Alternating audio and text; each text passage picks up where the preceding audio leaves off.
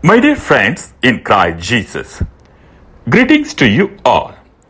In this episode, I answer to the question, can a religious be absent from his or her religious house? My dear friends, yes, a religious can be absent from a religious house for valid reasons. There are three kinds of possible absence from a religious house. Canon 665 speaks of this. Number 1, absence of short duration. In this case, permission of superior of the house is sufficient. Number 2, absence of lengthier duration up to 1 year.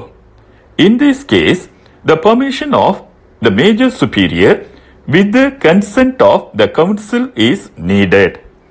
Number 3, absence for reasons of health, studies, apostolate in the name of the institute.